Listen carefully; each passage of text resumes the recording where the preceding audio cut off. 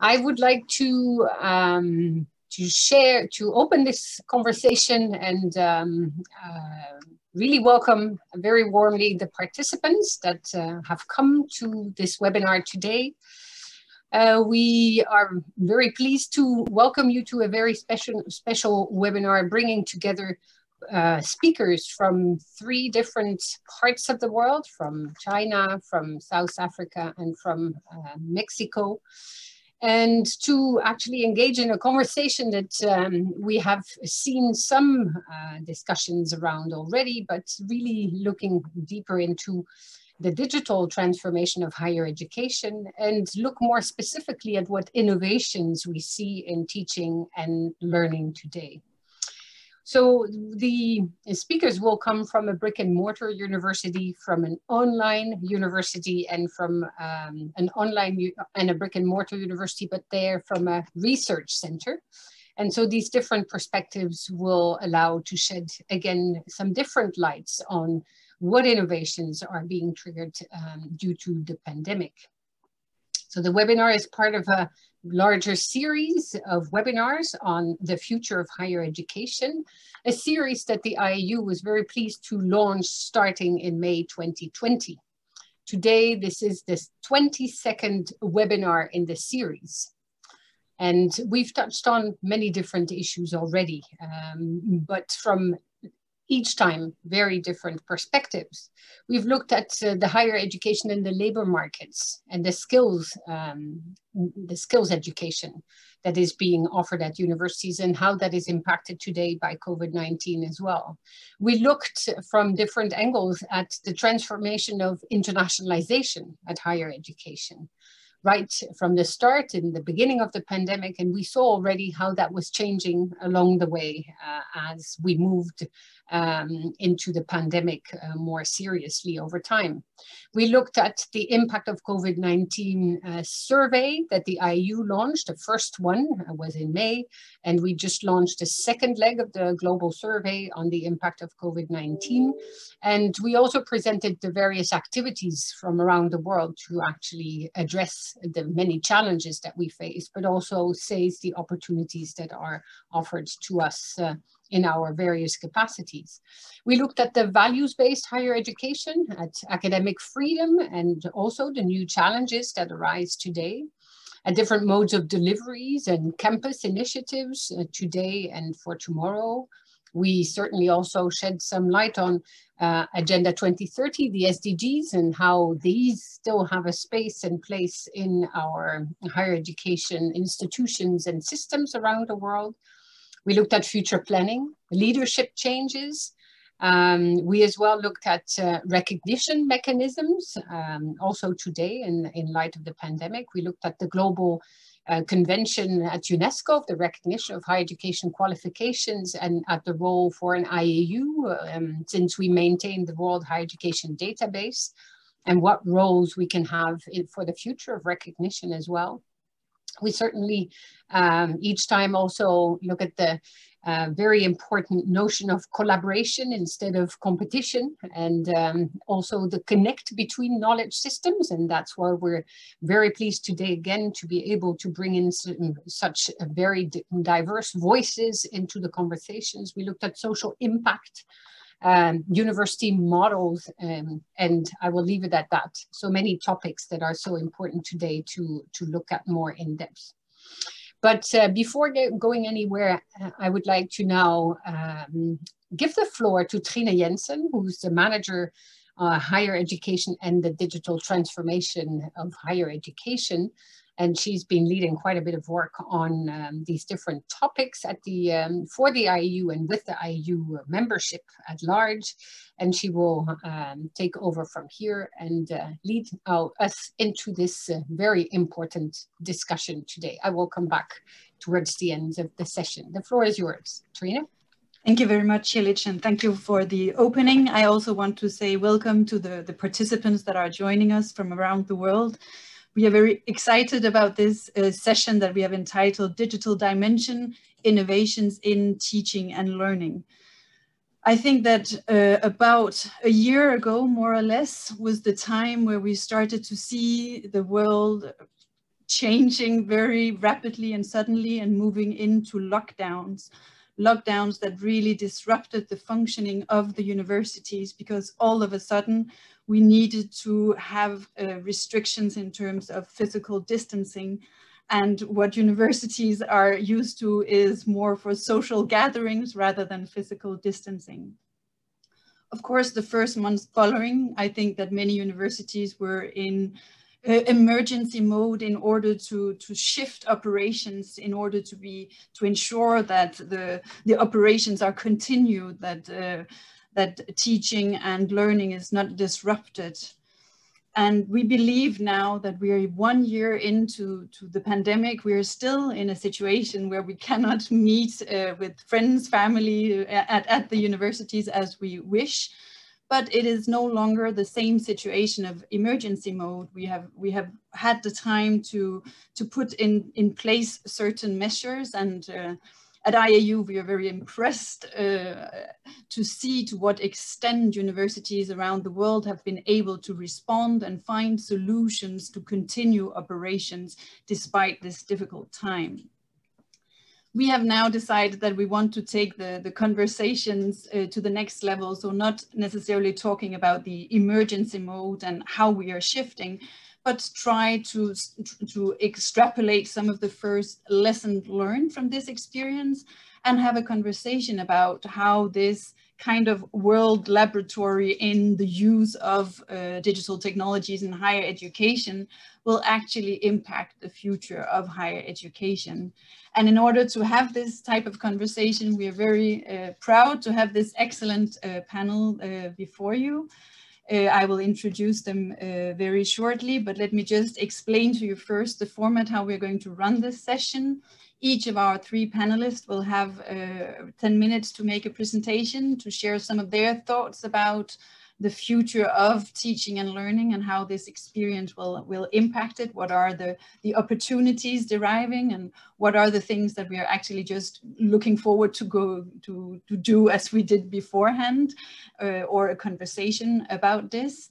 And then afterwards, we will have time in the second part of the webinar for questions and answers. So we hope that you will submit your questions, your comments in the Q&A function as well, so that we can include those in the interactive conversation in the second part. So with no further ado, I will start by moving to China, because it's very late and we are very pleased to have Yan Li with us, even though it's almost 10 o'clock, I think, in the evening already. Yan Li is the professor and director of the Department of Curriculum and Learning Sciences. And she's also the director of the Research Center on Artificial Intelligence in Education at Zhejiang University in China. And today we have not asked Yan Li to look specifically on artificial intelligence, but to look on what are the innovations that she sees in terms of teaching and learning. And in order to do so, I'm quite sure that she has discussed or undertaken a survey, consulted with colleagues across the institution, and she will share some of the findings with us. So Yan Li, we're pleased to have you with us, and you have the floor, please. Okay, wait, let me find my, so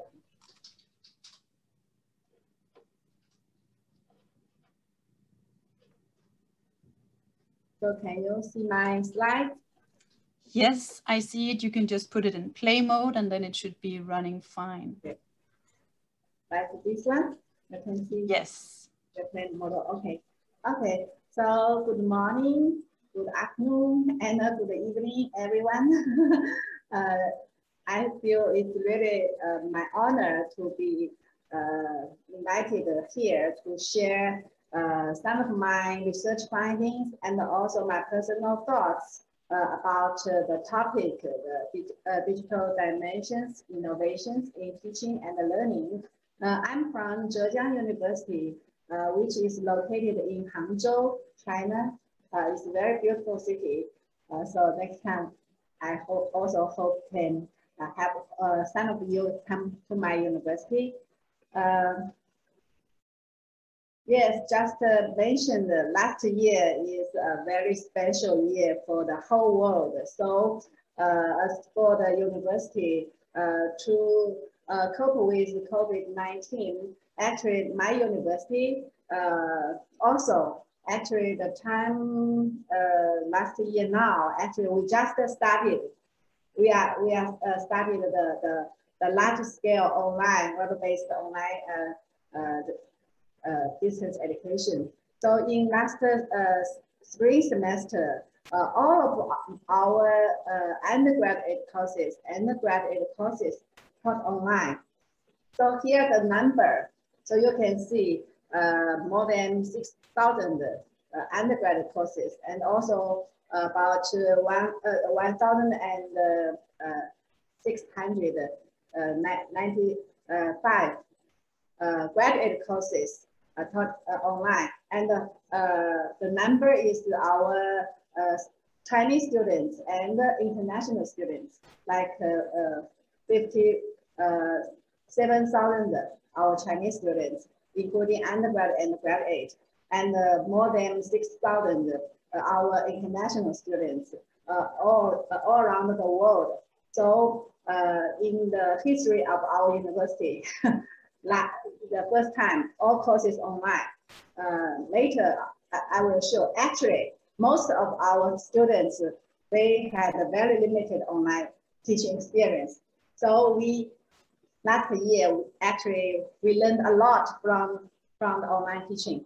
And before the semester started last year, our Information Technology Center carried out a teachers training program for all instructors about how to teach online.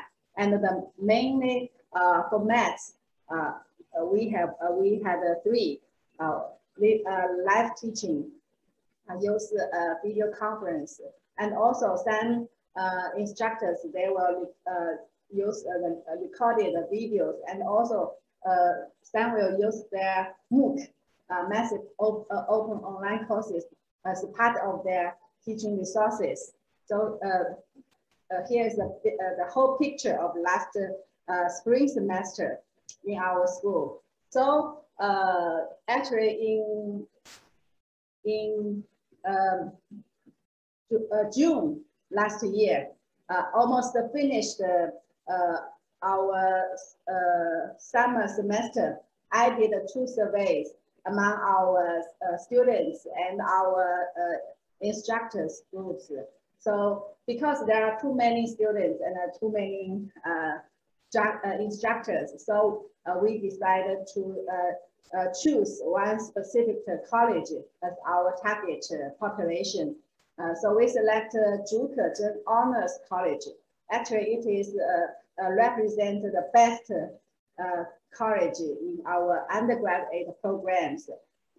And we choose the undergraduate students as a target population. But you can see we haven't included senior, because that is the last semester for the senior students.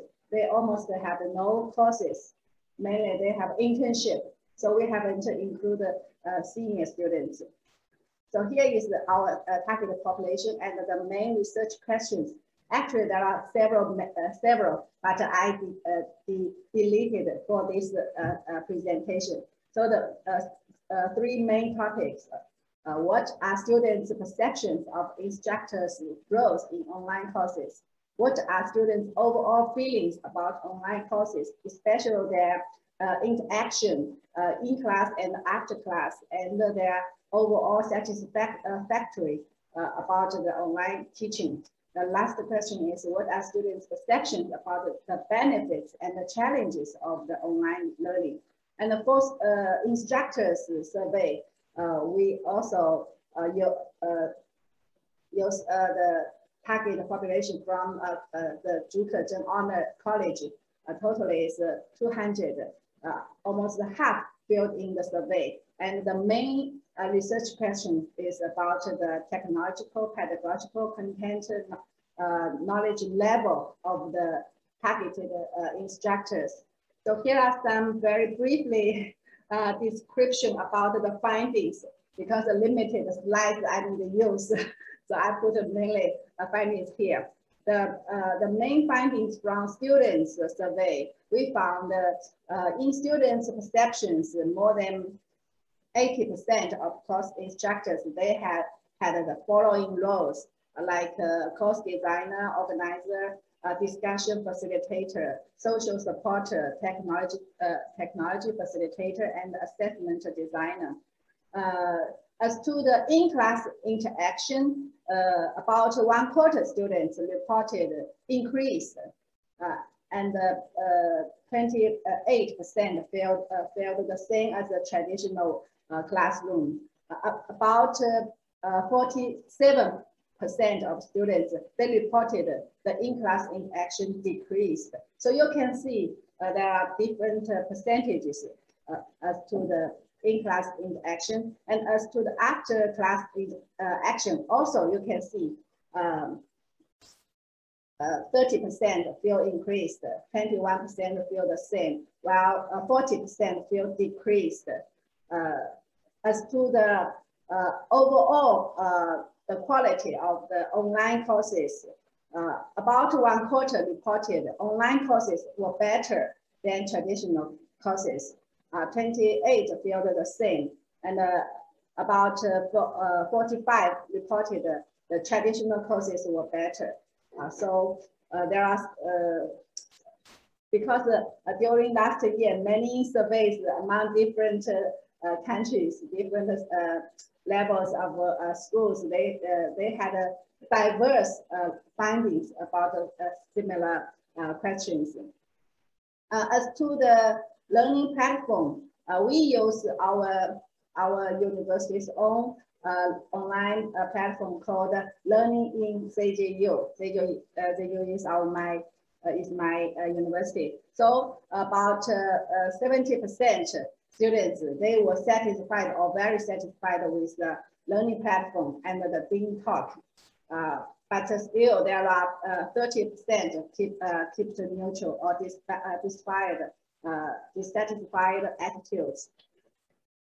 Students perceive the benefits of the online courses. They feel the recorded courses contents can let them repeat the content, and the playback function is very useful. The increased learning ability, self-directed learning ability, the time flexibility also they feel is a good point. Familiar with some software, facilitating communication, getting used to web-based learning, and expanded horizon, they feel. The challenges mainly in these areas, like lack of self-discipline, limited interaction, visual fatigue from the screen, large amount of homework, stability of network, time arrangement, lack of practice, feedback is not in time. So there are the main challenges reported by our students.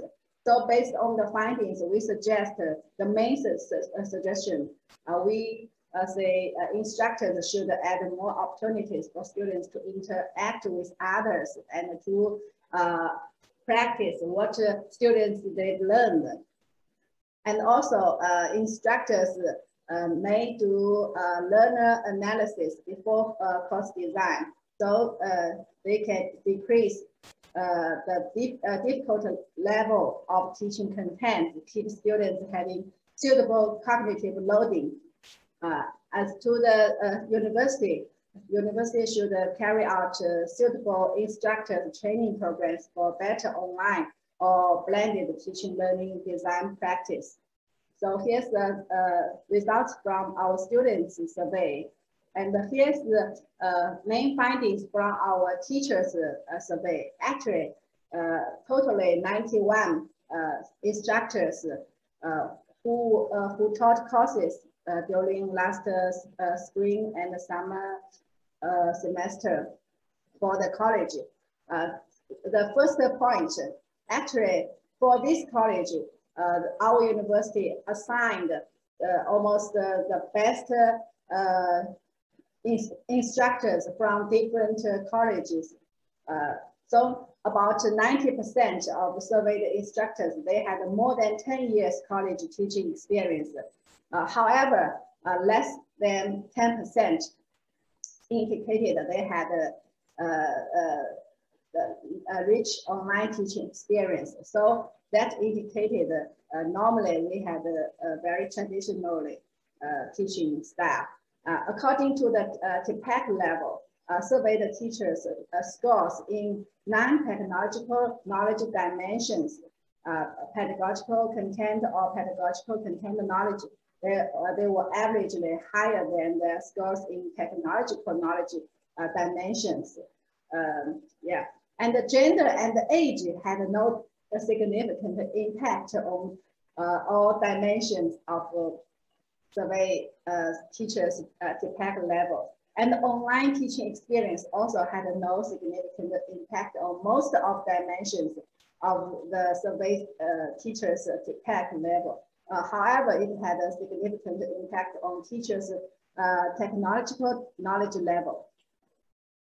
The implication is, I feel after getting the results, I feel that there is a long road to go for our university to increase our teachers to TPAC level, and then they can have more confidence to carry out online education with high quality. And at present, most of the teachers, they might have basic knowledge about how to use online platform, how to teach online. However, they need more skills to guide students learning online. And the teachers' knowledge about using all kinds of tools to strengthen teacher-student communication, to carry out more diverse online activities, and to encourage students' higher level thinking might be eagerly needed for future online or blended teaching. So here I gave two suggestions. The first one is more online teaching related workshops could be carried out to let college teachers have more learning by doing opportunities. And another one is universities might do deeper learning analysis based on big data accumulated in learning platform and make the results to be known among college students to guide teachers that reflect about their teaching behavior. The last slide. So besides the suggestions based on my two surveys, here actually the suggestions for teaching learning models in the future based on the latest Horizon report. The first one is integrating emerging technologies and practices in higher education, the teaching and the learning, like using adaptive learning technologies and including AI, machine learning education applications, analytics for student success, and the promotion of instructional design, learning engineering, and user experience design. Better use of open educational resources. And also there are more mixed reality technologies will be available. So we need to improve those emerging technologies. However, just 1 or 2 weeks ago, the latest Horizon report issued, and the topic is about information security. So I think in the future also we should pay attention to this issue, how to preserving data authorities integrity, and still how to deal with students' data privacy, governance, and also about our universities researchers' security. And using AI, we need to pay attention to the ethics issues. So here's my presentation, and hope it can help all of you to understand the situations that happened in Chinese university last year. Thank you. Thank you very much, Yan-Li, for your presentation. Very interesting indeed that you share these findings with you based on the research that you conduct or this consultation. And also interesting to see these divergent trends, that some are more pleased with online, others are less pleased. And I think that it's also a matter of for different people, different types of learning could be more or less useful. So thank you very much for your presentation. We look forward to discussing further with you as we move along. But with no further ado, I will now turn to South Africa, and it's my pleasure to introduce you to Laura Czerniewicz. I hope I pronounced it correctly, Laura, otherwise you will correct me. Laura is professor and director of the Center for Innovation in Teaching and Learning at the University of Cape Town in South Africa.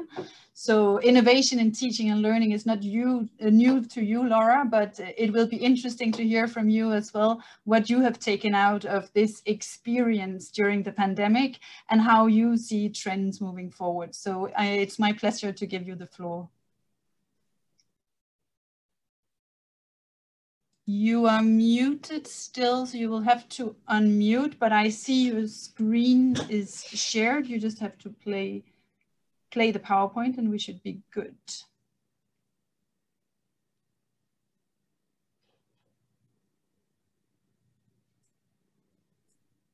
Okay, can you hear me now? Now we can hear you. Fabulous. First of all, thank you so much for inviting me. I think that these kinds of webinars, I was saying earlier, have turned out to be one of the few pluses of this terrible time, that we are finding ourselves able to have these conversations across countries with all sorts of people, and that people are actually quite comfortable having these conversations. And I didn't include it as one of the things to take forward, but in fact, I hope it's one of the things that we take forward. Okay, so can you see my screen in full? Yes. Yes, now it plays. Now it's fine. So just now you're all set to go. So first of all, just to say that the slides are online. That's the bit.ly link.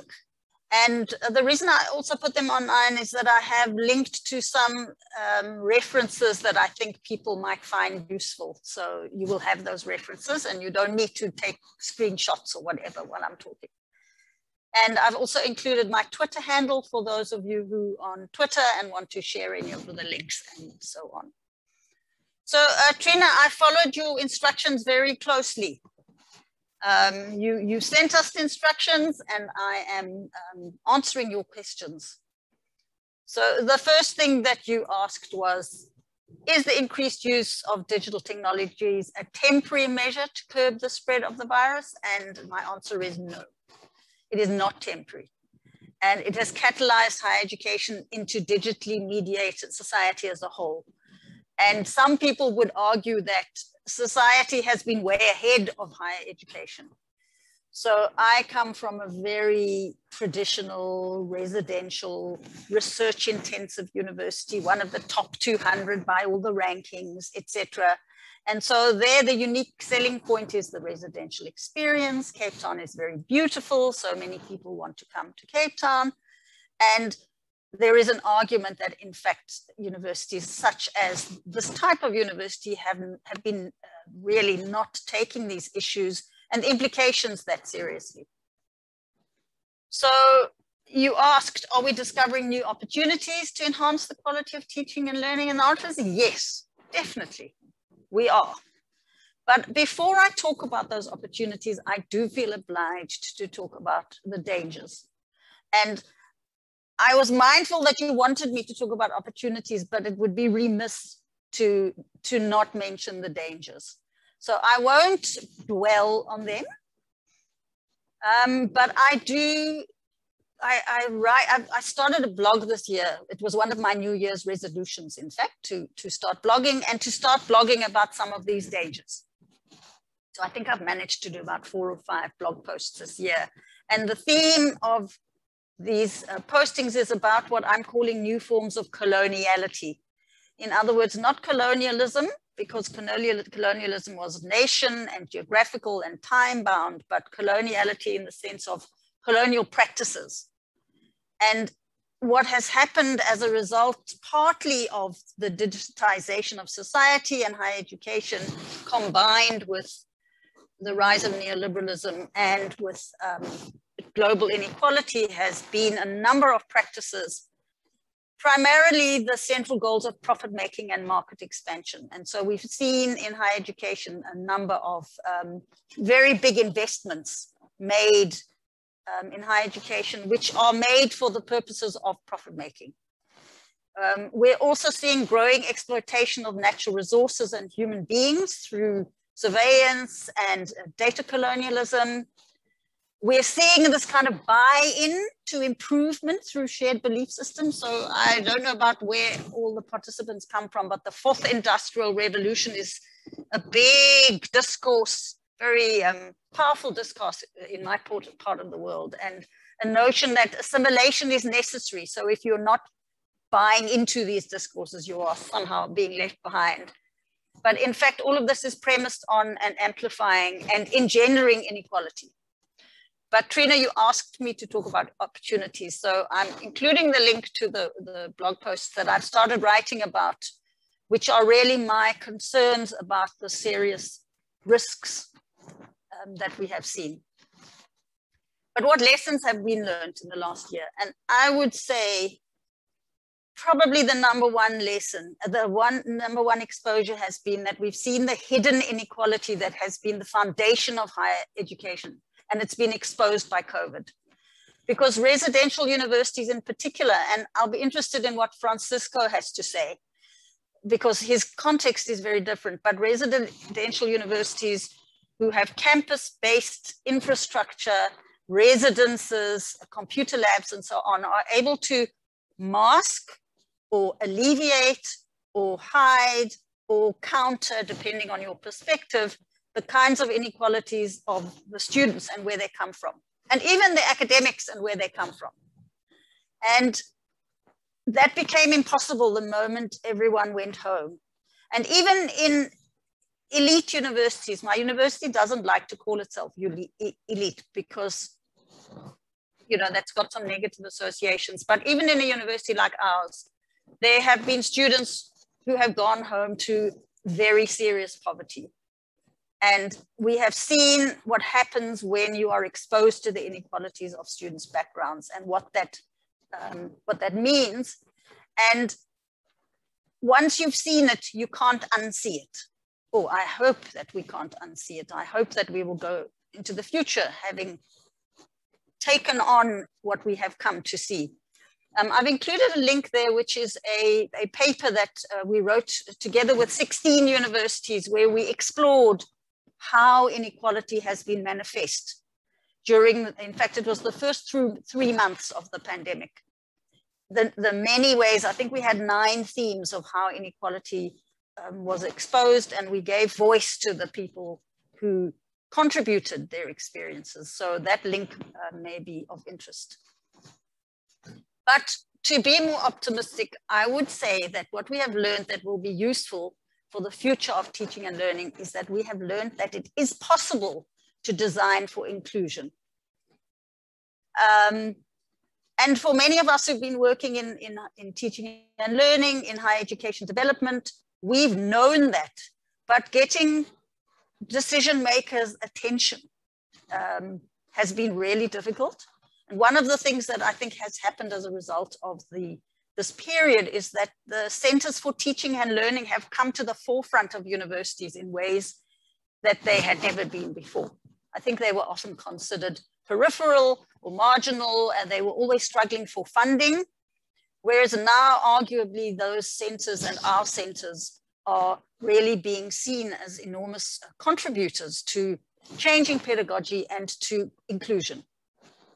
And it's really quite encouraging to see the number of resources that have emerged around designing for equity first. And this is why I included the slides, because here is a selection of resources from a number of places, including some quite big one. The first one is a really big study, and some of them are quite smaller, but what we've seen is suddenly this is an issue. Suddenly this is getting attention. And these resources are incredibly helpful for thinking about diverse student bodies in very different places. And I'm just going to show you one of these, which we put together in my center, the Center for Innovation in Learning and Teaching, which in fact we put, like everyone else, we put together a huge number of resources. We have an entire page of resources, and it's been really interesting that this one pager has turned out to be one of the most downloaded resources. The simple do's and don'ts of communicate frequently, be inclusive, use asynchronous learning. You can actually have engagement with asynchronous learning. Do less, not more. Organized and curated and well-designed lesson plans makes all the difference. Have regular office hours in the same way that you would. Build in feedback. These are clear basic principles that we have found incredibly useful. And of course, if you start with those, then everyone benefits. But you're starting with diversity and inclusion at the outset. And that's one of the positives that I think has come out of this period. And the other thing that I think has been really valuable has been the growth of universal design. And I've, once again, just put a couple of principles, but universal design is around learning design, but it's also around content design. So learning design's been around for quite a long time, but it's come to the fore now. And it's inclusive learning with very practical and sensible approaches to variety, to context, to multimodality, to building on existing knowledge, to multiple opportunities, languages and modes, and so on. And that, I think, has made a huge difference. And once again, if you start with universal design, it benefits everyone. So if you start with equity, it benefits everyone. And that's actually where I want to stop, because I'm hoping that that these kinds of points will generate questions. So what I'm saying is, please, let's talk about this. How do we marry the dystopia that I mentioned with the opportunities for inclusion and for addressing inequality? So let's talk about that. And I'll stop with that. Thank you very much, Laura, for responding very clearly to the questions. And at the same time, I think that, of course, it's a dialogue between what are the opportunities and what are the challenges. And I think that you put it very nicely in the way that you're saying, actually, this pandemic has really been a magnifying glass in terms of inequalities. But yet at the same time, it is also an opportunity to conceive new ways of addressing it and to be more inclusive. So I think that's a very nice way of putting it. And I hope that people from the audience will also have questions for Laura to take this conversation forward. Before we go into this interactive part, it is also my pleasure to turn now to Mexico, and Francisco has been up very early already, but it is still early in Mexico. And it is my very big pleasure to introduce to you Francisco Cervantes Pérez, who is the rector of the International University of La Rioja in Mexico. And we are now moving from a campus-based residential universities, as it is the case for Zhejiang and the University of Cape Coast, to a purely online university. And Francisco, we are very pleased to have you on board as well. And as I said, the question is whether for you it's more about business as usual, because while other universities have turned to the use of online teaching and learning, that is kind of the basic principle of an online university. So we look forward to hearing your presentation as well. So you're welcome to share your screen and open the mic. The microphone is still muted, so we just need to have that one unmuted. Yes, that was better. Now we can hear you. Yeah, as I told you, I have my granddaughter in here, so I had to put the microphone on mute. She's very noisy. Yeah. Well, thank you very much. I thank you and Hilich for the invitation, and because we have a small amount of time, I will start with the presentation. Let me.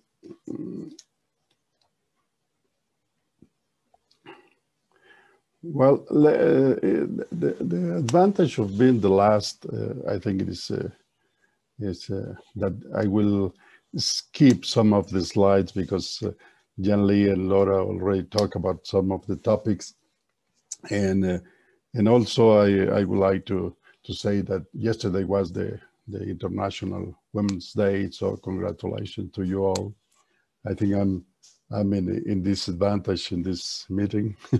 But anyway, congratulations to all the women all over the world. Well, let me start by saying that the university is not isolated. The university is always part of a society, and the outcome of what the university does contributes to the evolution of society. But in return, these changes in society due to the work done by the universities and from to other things that happen within the society create the need for the university to also change on time. And I think what we had learned last year is that we must learn faster than we were doing before. Because all these closed loop interaction of universities with all the sectors of with the rest of the society, it's modulated by predictable and unpredictable social and natural events. Okay, migrations, wars, pandemics, etc. So in this context, universities, it doesn't matter if they are public, private, online, or traditional, all universities must change. We have to take into account that we were moving on, I think, for the last 50 years. The fourth industrial revolution has caused many changes that have forced universities to modify their educational models, their infrastructure, their organization. And with the pandemic, as Laura said, accelerated things and exposed some things that were hidden in our daily work. And I think in Latin America I think it's very much the same situation as in Africa. So inequalities, I think Latin America is the most unequal region in the world. We have social classes distribution, which is very unequal. 60% of our population in Mexico is in poverty. Okay, only 6% belongs to the high society. And I think the pandemic not only exposed it, but made it worse. So we had a setback in poverty, and we are now like we were 12 years ago in poverty and 20 years in extreme poverty situation. So I think it's urgent for everybody to start a movement that takes us to a wellness situation for everybody. So I agree with Laura that universities should play an important role in seeking this inclusion and in social justice for everybody. Trini gave me this phrase, if for us it was business as usual. And I must say that if we're talking about the substantive activities in the university, the answer is yes. We were doing our work in an internationalization scheme, creating a learning ecosystem. We were trying to learn fast at all levels, and we work on a continuous innovation and research approach, and we collaborate. And I'm proud to say that even though we are a private university, we work very closely with a public higher education institution. In Mexico with the National Autonomous University of Mexico, in Guatemala with the University of San Carlos, with the National Autonomous University of Honduras, and in Nicaragua with the National Autonomous University of Nicaragua in Managua. In Ecuador, we work with 24 public universities. So we're very close to the public education. We are part of an ecosystem that has universities in Latin America and different countries, in the States and also in Spain. We have students from 90 countries in all continents. So we are really trying to get education to everybody in a very affordable way. And I should say that at UNIR, everybody is a long life learner. Not only our students, but also our professors, our computer agents, the administrators, the authorities, and I think the university as a whole is also a learning organization. In order to do that, we use technology. We have a department that they work on gathering, organizing, analyzing data, and to generate reports that help the decision-making processes in the academics, in the administration, and also in the communications and business areas. Research for us is very important, and we work in a close loop between the education disciplines and the technological disciplines. The education sets forth challenges and requirements, and then the technology people works on developing educational service systems based on digital technologies. We're now working on developing customizable virtual environments and intelligent tutoring systems for supporting personalized education for all our students. Learning teaching, the learning teaching processes is at the center of all the other activities within the university. And everything is developed in order to help them to get a good education. They interact with many people, with the teachers that deliver online courses and work with them in an interactive way. And also we have another profile, the tutor profile, who stays closely to the students since the beginning of the program until the end. And also they have environments within our virtual environments where they can learn from other students. So peer learning is, I think, one of the very important parts of in the students' formation. And also we work to help teachers and students. So for example, we have a project in which we use knowledge engineering, understanding of natural language, and neural computing to help teachers to assess the participation of students in forums and in collaborative activities within their programs. So in that way, we're using the innovation we develop in the research part into the teaching learning activities. I apologize because this slide, I couldn't change it, but we follow an approach. The first part, the analytic phase, we try to know better our students.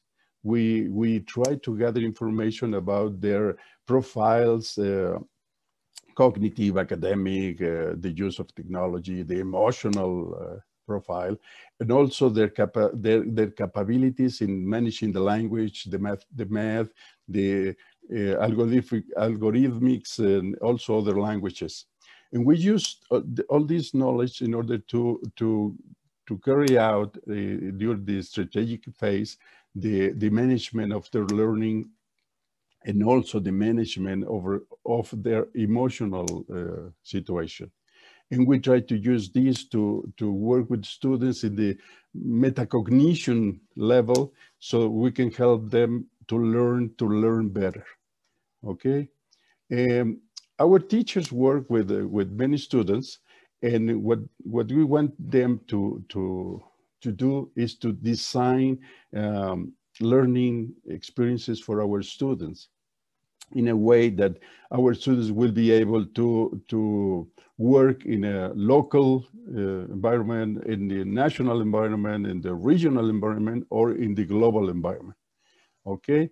In order to do that, our teachers are always under a continuous formation in new topics, and the idea is that in the near future, our professors working with learning engineers will be able to teach computers to teach.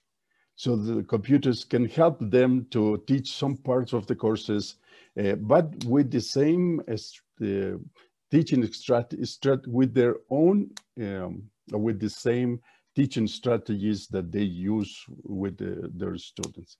And also they will be able to build intelligent tutoring systems that will expand professors' capabilities, not to substitute them, but to give them more, I don't know, more time to do the more semantical work with the students, etc. And also to teach students, or to help students to learn better. Okay. Also, one important part of our academic people work is collaboration. And as Hildich said, we see collaboration as a competition plus cooperation activities. It's not only cooperation. Sometimes we have to compete in order to convince other people that what we're proposing is better than what they are proposing, or things like that.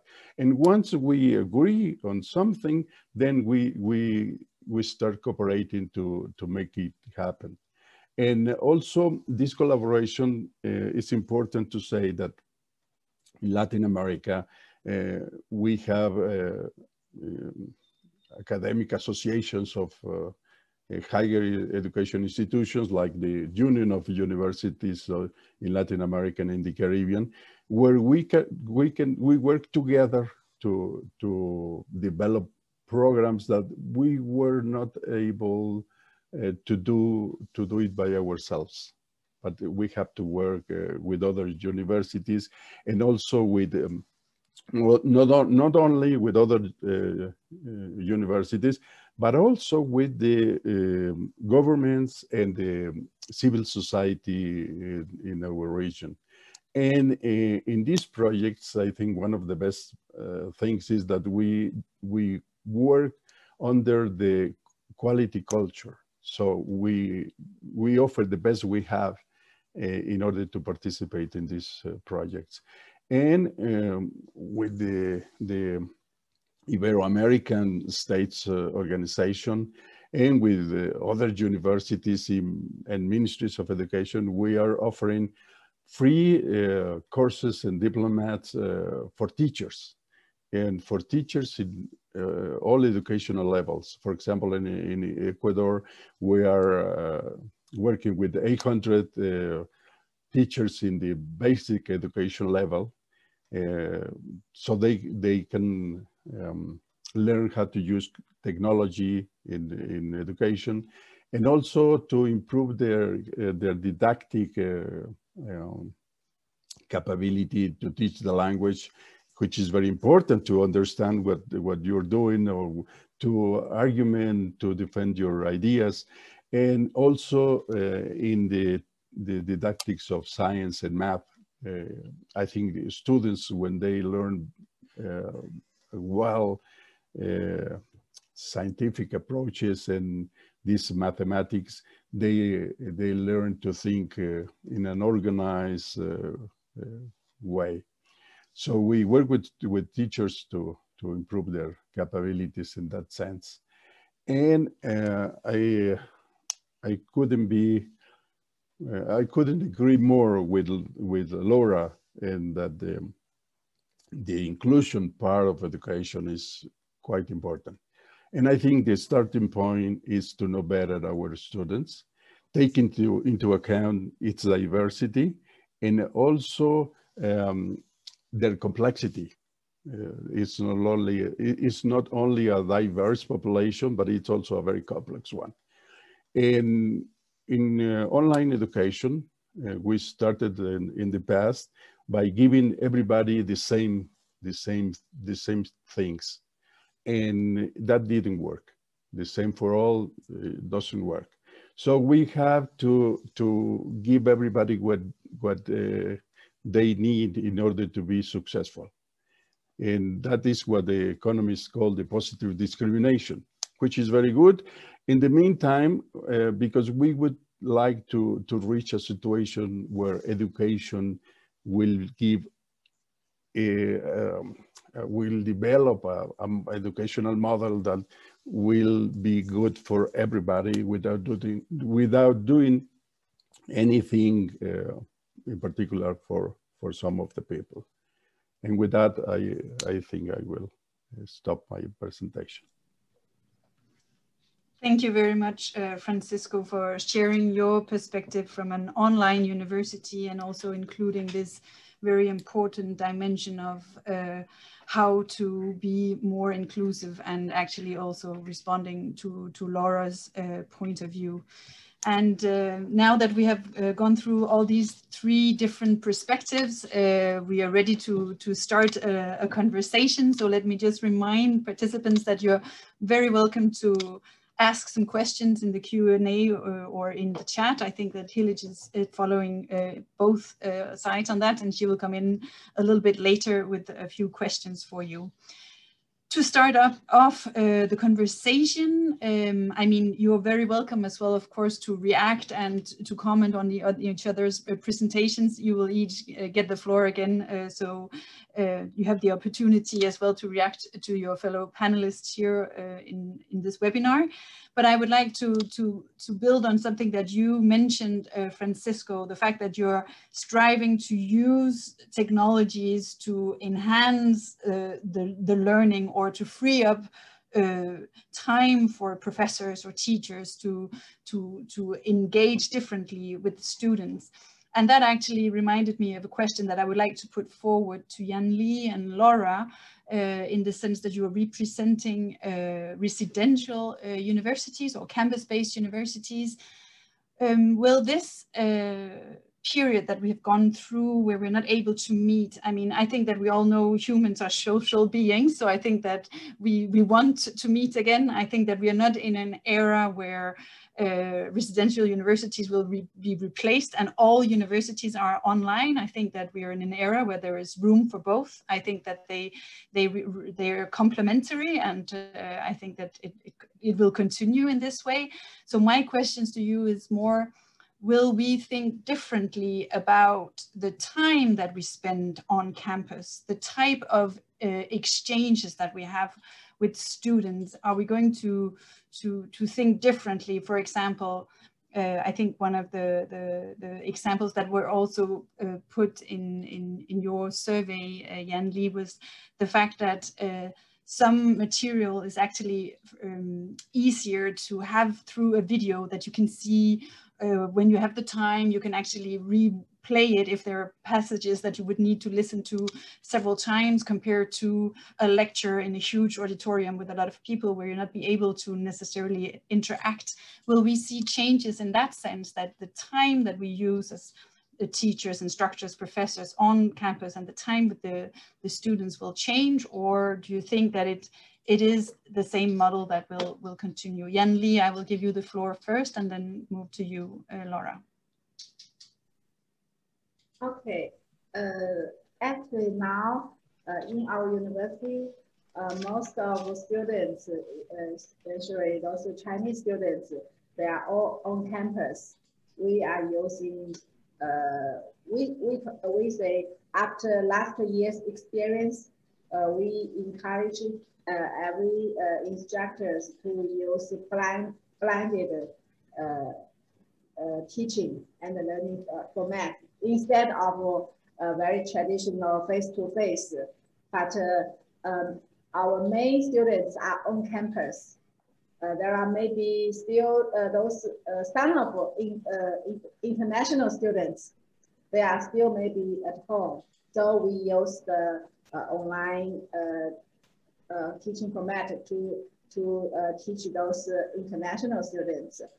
As to the time, you mean the students, their use of time?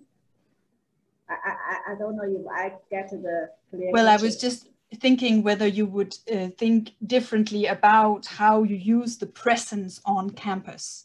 So the time that you have with the students, will they be used more for interactions rather than lectures? Or, I mean, in that sense, are we going to think differently about the time that we spend physically together compared to the time that would be maybe covered by distance? Maybe not. It's just an open question. Okay.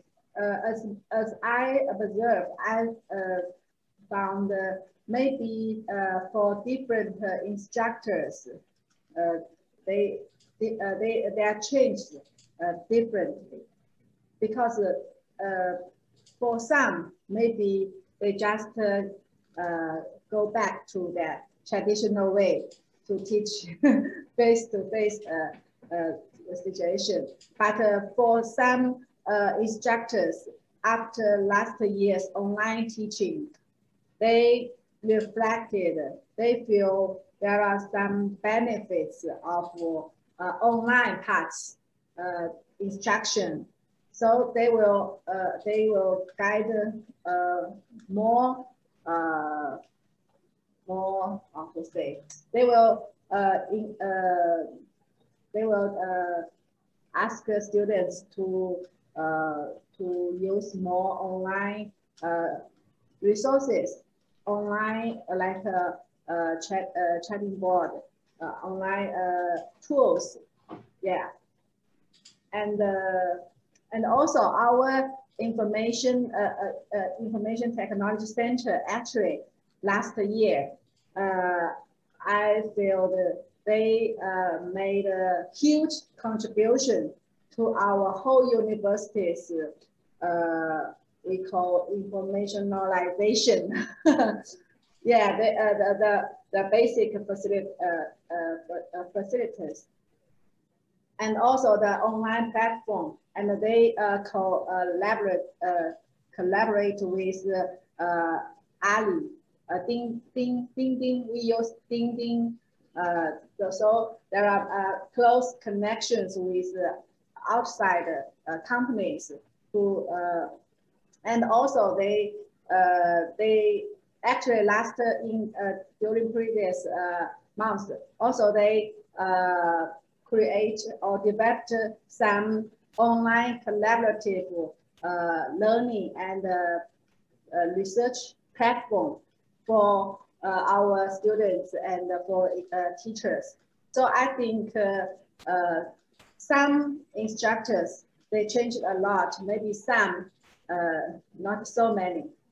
Okay, yeah, and I think that, as you also mentioned, I mean, we're also hearing from many that the future is blended. It's a matter of different approaches as well.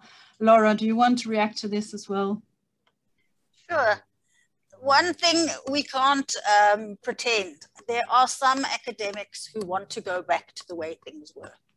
So those of us who work in pedagogy and who are interested in the opportunities and so on must accept that For some people, they want to wait until this is all over and go back to business as usual, and that's true. But I do think that, as Yan Li was saying, there are certain practices that will become more normal. So things that were esoteric in the past, like flipped classrooms, people are starting to see the benefits. So some of those practices will be enacted. But, you know, one of the things that's interested me with an equity eye is that we've been forced to problematize equity and realize that for some people, being online is an equity issue. So for certain categories of students, it is safer to be online. For students who are shy or who maybe on the autism spectrum or whatever, it actually, even perhaps sometimes students who have a language lack of confidence, and the asynchronicity gives them an opportunity. So we're also going to have to problematize our thinking about these kind of neat categories. I think that's one thing we've learned, is that it's not neat. I love Francisco's images, and I've used them too. But in fact, what we've learned from this is that it's much more nuanced than we had anticipated. Thank you very much, Laura, for coming in here as well. Francisco, so in your case, it's not about returning to a campus-based situation, because you continue developing and seeking ways of providing quality online education and reaching out to your student population. And maybe this is where I want to take the question to you. Are you seeing changes in the type of students that you have? I mean, in my experience with fully online universities is that they are often catering to a slightly older students, part of more the lifelong learning track, rather than the ones entering university following high school, etc.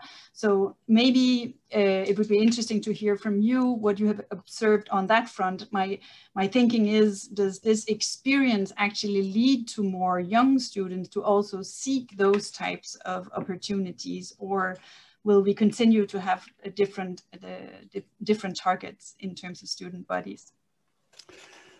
Okay, you're right. I think like 10 years ago, the average age in online students was around 33 years of age. But that has changed during the last 5 years, even before the COVID-19. I have an example from my previous work at the National Autonomous University of Mexico. We developed a high school online program in 2007. And in those years, only 1% of the applicants were young people in the age of entering the high school. But by 2018, I think around 50% of the applicants were in that sector of of age. So that has changed even before COVID-19. And Laura asked me if what we have to do in order to cope with COVID-19. In teaching and learning, actually, we did nothing different. Our students and teachers kept on working as business as usual, as you said to me a few days before. So in that way, I think our population is changing. So if, actually, I used to build a graph, and we have very, very few young students, and then the graph goes up, and it goes down up to 84 years of age. And the peak of the curve is moving towards the left. That means more younger people is getting into online programs in the undergraduate and in the high school levels. I think for the master's programs and specialities and continuing education is the case, as you said. It's older people who seeks for online education based on many reasons. Most of them, most of our students work full-time, have full-time jobs. They have family. They have some very formal obligations, and that's the online education is the best way for them to keep on learning. And I think we, in the future, we will still be having older people in online programs. But as I told you, I think we will see more and more younger people getting enrolled in online programs. In our countries, if we talk about these 60% of people living in poverty, they have to work and study if they want to get a better education. So in that way, I think for most of our population, this online education will also be the best opportunity to escalate socially and economically in their lives. So I think, and I want to make a comment on what the other questions you did to Laura and Jan Lee, because I was before in a traditional university, and people shouldn't go back to the old normal. So the new normal has to be a mixture of the advantages offered by the different modalities. We cannot keep on having exercise classes, presential classes. Teachers shouldn't be doing reading within the class. So there are many activities in the traditional educational model that can be taken out of the classroom. And students get bored. I don't know if the experience in other parts of the world, but when I was teaching, some of our students use the Walkman and they connect the earphones and they disconnect from the class. Because some others have difficulties understanding what you're explaining. So the diversity of our students makes it very difficult for the teacher to keep the attention of all of the students within the classroom. So we have, as Laura said, to move on to a new normal. And I think that's the challenge. What is the new normal for a specific university or for a specific school within a university? I think that will depend on the program, on the students, on the teachers, and on the technological infrastructure of the university. So it's a very complex problem that needs to be addressed individually at all universities. So a move towards more student-centered learning where there is room to take into consideration the diversity to offer another type of inclusion. That's also what you're suggesting, Laura. Hilit, you've been following the questions, I think, on the chat. So maybe you want to come in here and pose a few of those.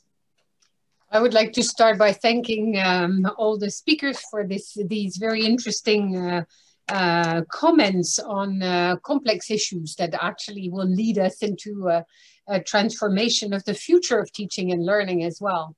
There are a few questions in the chat, and some of them are more technical, others are more on content.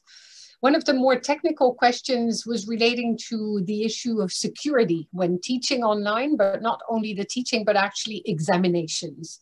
And people were wondering how did you deal, or would you have suggestions as to how to offer platforms or mechanisms or means for exams to be taken in such a way that the university is sure that the student sitting and taking the exam is the right one, and that the way in which the exam is being taken is also appropriate given all the different issues that are at stake when taking an exam. So that's more of a technical one. And another one also related to technical, so that I bundle them a bit, is the one on blended classrooms or flipped classrooms. People were asking if you would have any recommendation there. There was a very technical question, which is more of a, I would say, of communications one. Would there be any platform more suitable than another one? But that's making publicity for others, so I don't think that we can really go there. But at the same time, it's interesting. And on these topics, at the same time, I will ask the question from a research perspective: what have you come across on these 2 points? From a pedagogical perspective also, how to actually ensure that students take on their responsibility as students in this difficult period, and ensure themselves that they are actually actors of their own education, and thus avoid cheating, which is a very broad agenda. And as well, maybe how can a fully online university assist brick and mortar universities in improving, even into the future, the teaching and learning methodologies? And have you, for instance, Francisco, been called upon by universities in Mexico to assist in making this move towards another kind of teaching and learning? Because it is different, as Laura said.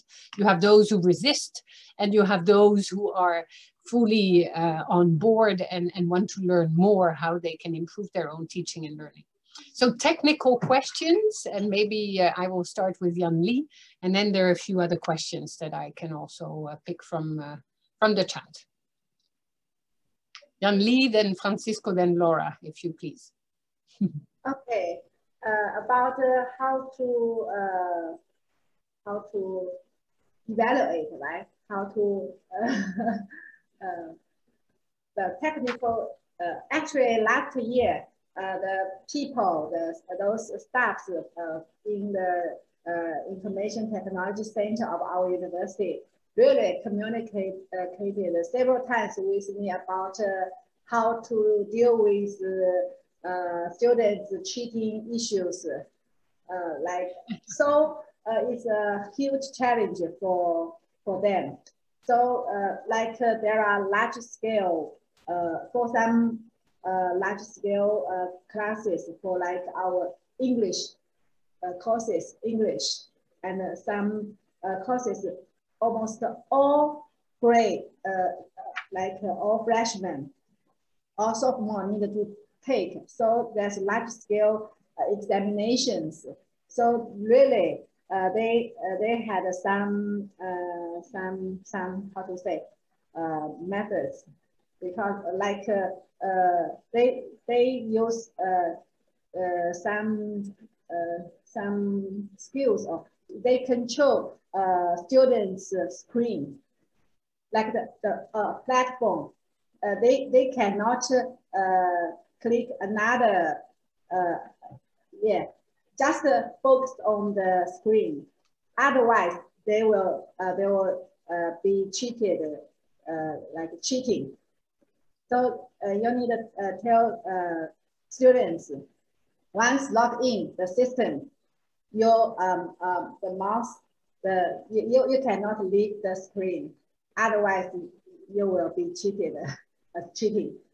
So yes, this is a very complex issue, Yan Li. Yes, and also they need to use they need to open their video, the video. They need to show their behavior. So really, there are many staffs were invited to involved to how to say monitor. Monitor the whole situation. There are many cameras at the distance.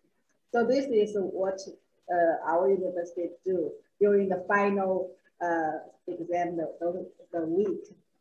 Yeah, and I noticed the question about the blended classroom. I don't know, it's now or 1 year before. I think it's now, maybe. It's now. Yeah, I think many of our instructors, really after last year's online experience, they are used to blended learning or teaching format.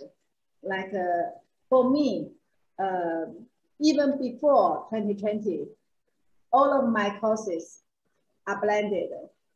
Yes, we use online platform, and also because we had the learning platform in our cell phone, so we will like during class, I will use in class quiz in our platform. So maybe the first 5 minutes, I say we need to have a quiz to test what you have learned the last week.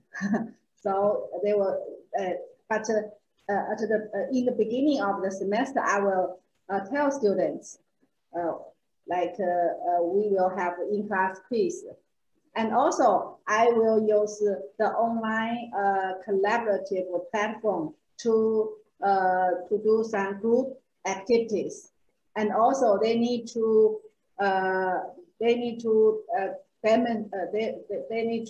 make a presentation about how their collaborative work, done during the whole weekend. So we use the online collaborative platform to ask them to do work. And also during class, I ask them to show their results. So blended learning is always happened in my courses, but really it's not happened in all of my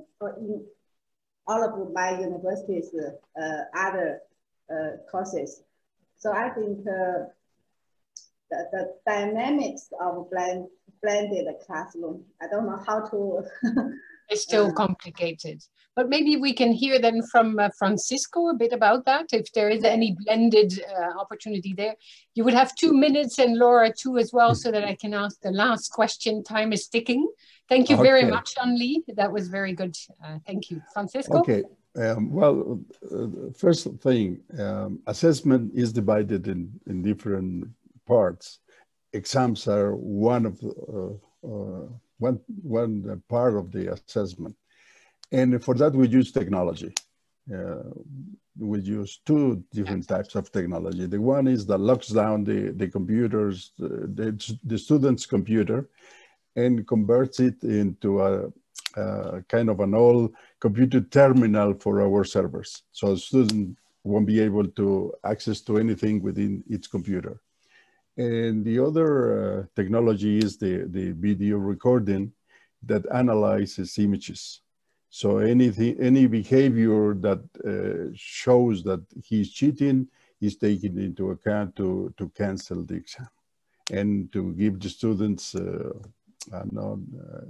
0 grade. So in that way, exams, I think the technology we're using is improving every time. It's better and better. So we get more confident on what we are doing during the examination. Also, some part of the grades, it's gained by the students by working with other students. So it would be disastrous for a university that all our students were cheaters. Okay, so in that way, our own students help to avoid cheating. So that's in the first part. I think it's an issue, but things are getting better and better. The flipped approach, the flipped classroom. When I went to the university, we used to learn by study before the class, and during the class, working with our professors. And after we learned, the professor gave us some stuff to do to consolidate our learning. And I think when the people talk about flipped classroom, you can switch the activities. You can learn online, and then you can consolidate your learning with the professor. And I think in that way, the face-to-face activities will have a different learning objective. And in that way, you can optimize the timing and during the presential part of the education, and the students will have the freedom to learn at any time, anywhere, with any device. They will be in a situation where they can learn much better than they did before, within a classroom, within a scheduled time, and very fixed things. So I think in that way, that might be one of many possibilities for defining the new normal after COVID will be controlled. And I was wondering if so your university was invited by others to help develop new approaches and new pedagogies when you're an old brick and mortar and you have many of those resisting scholars not ready yet to move online, or not capacitated. Were you during the pandemic, very quickly, because I would like to give a little bit of... Yes, we did. I told you we were working with the public universities in Guatemala, Honduras, Nicaragua, and Mexico. And one of the collaborative projects we have was to work with teachers. So we can share with them what our teachers are doing. Also, many of our teachers or our professors are working in traditional universities. And in that way, we prepare them to work online. And so that formation helps them to do the same within the other universities where they are working. And sometimes they share what they know with their colleagues. And so it's like an expansion bomb by doing this kind of job. But formally, bomb, yes, very good. But we do work with traditional universities, especially public universities. Thank you so much. Okay. That's very interesting because that's new probably as well. Or you said you had worked with them in the past. Again, time is going too fast. I would like to turn to Laura. You have seen as well that one of the participants thanks you specifically on introducing the notion of low-tech provision of higher education. And also on the very topic of inclusion, as was also picked up by other speakers and by Trine in her comments. So if you could also maybe quickly get back to those two questions, maybe not necessarily on the cheating, because, well, I think Yan Li and Francisco responded to that one, but on the new pedagogies that can be used. And you will see on our social media, I already shared some of the pictures of your presentations to tease them into looking at this webinar and your presentations. And I think that your table, Laura, with the pros and cons will be a very good one for everybody to use and put in their to-do list. So if you would get back to on those questions you've seen. Yeah, I would just like to say that the question of online exams, as you said, Hilja, is very contentious. I think that the question of proctoring has been extremely vexatious. And one of the positive things, to go back to Trine, is that it has really catalyzed reflection on new forms of assessment. And that's very welcome. So I think that's really good. And I hope that doesn't get lost. I think that's been very healthy. The second thing, and probably the last thing I will have a chance to say, is that what online proctoring has also catalyzed is a discussion about the datification of student experiences.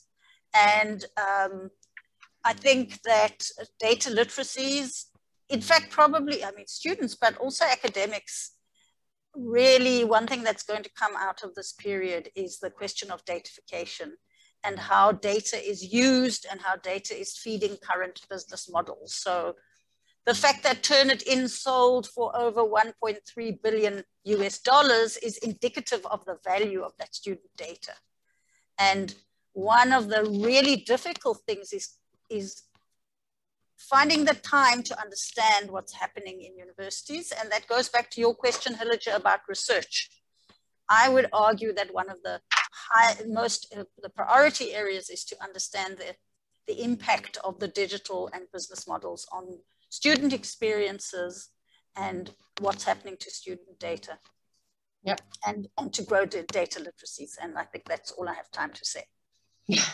The other question I will then leave with you and with the audience, because it was part and parcel of the problems that you also highlighted when moving online, is this homogenization of content, possibly, and how to ensure that the future will allow for a diversity of views to be shared, and certainly for very diverse knowledge systems to continue to be connected through higher education, and thus not for certain types of knowledge systems to become the norm because it's easier and they're already on digital devices and can be accessed easily, but to ensure that the variety and multiplicity of voices are heard. But I can only leave that with everyone as a reflection for a next discussion, possibly as well, because that ties into the opportunity of an open university to connect knowledge systems through this wealth of information that is available out there, through the research that you do in a university, either in China or in South Africa, where the new pedagogies will also allow for inclusion of diverse approaches, different perspectives on things, and to certainly not forget about those dynamics, because it is true, and you've said it all, that the online dynamics also come with a challenge to time, and how to ensure that the time allows for this diversity to be part of future education as well, because we are being connecting from very early till very late. So we need to keep straight in our minds that we need to be very strong as well in those dynamics. Did we lose the group, Trine? No, okay, we're still there. So we close here with two last slides. First, with Trine and with the IAU, we're really thanking you very much for your wonderful presentations. The recordings will be made available within the next coming days with the participants, with those who registered, and with you if you want to share in your networks. And so I would like to bring two other things to your attention. The fact that the IAU is carrying out this global survey on the various impact of COVID-19 on higher education around the world. This is the second edition. The first one was last year, and this is the second one that is looking at midterm impact of COVID-19 and will benchmark where we are today on all the dynamics, including those we debated today. And then we would like to invite you all to be part of this and share in your networks, because what will be important is to have as many responses as possible, so that the report that will result from it, where all of your universities will be cited, will feed into the UNESCO World Higher Education Conference with important information to help build the roadmap into the future. So please invite your university leadership to look at the COVID survey and to take it, because that will allow to have better data. You were talking about data for students. We need data on what is happening. And so that will be very important as well. And then the last slide is to bring to your attention the fact that we have a next webinar on various different aspects impacted by COVID, including government plans for the future, or looking at the ways in which a university will address COVID in a specific way. And we, with an international consortium, have worked on the publication of a new book on higher education's responses to COVID-19 and how to build a more sustainable and democratic future altogether. So we hope to welcome some or all of you to that next webinar as well. So I'll leave it at this.